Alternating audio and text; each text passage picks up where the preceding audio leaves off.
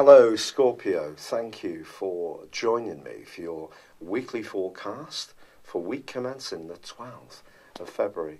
This week begins marvellously for you when Venus, the planet of love, moves into the most glamorous of locations. Here she joins up with Neptune, the planet of dreams. Now the two are eventually going to come together in a close alliance later this month, which can prove to be magical.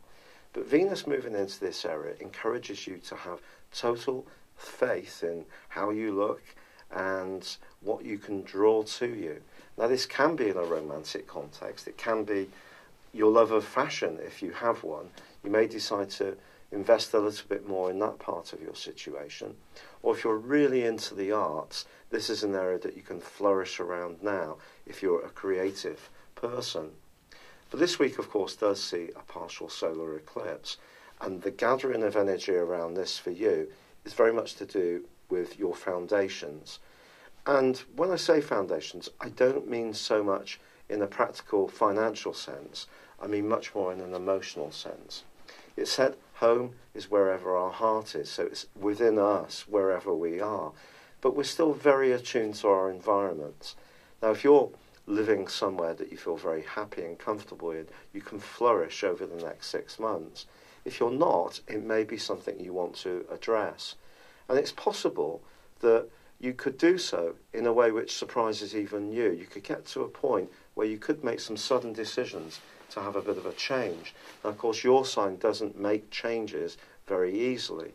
You're someone who tends to stick with what you know. You're a fixed sign.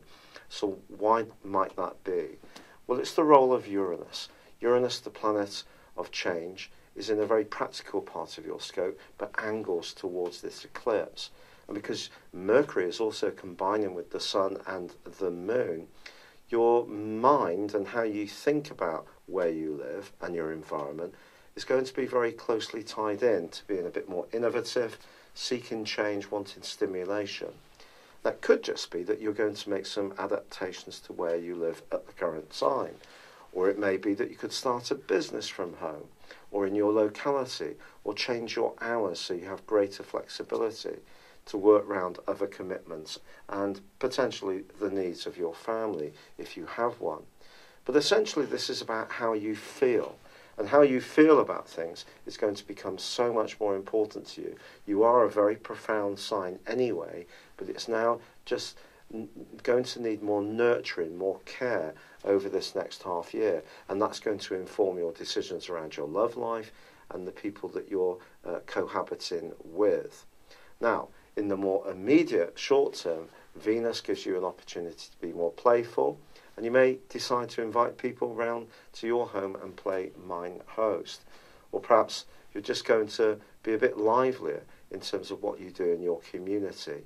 But this is a time when you need to balance your emotional needs with the more playful and outgoing part of your nature too.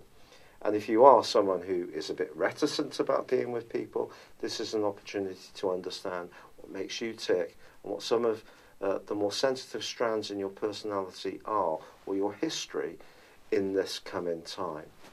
It's been a real pleasure being with you. I'd love it if you would subscribe, comment or like on my channel. Good luck for now and goodbye.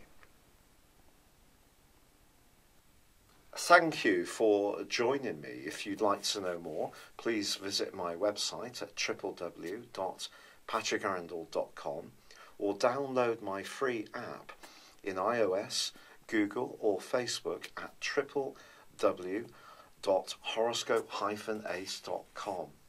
Thanks and goodbye.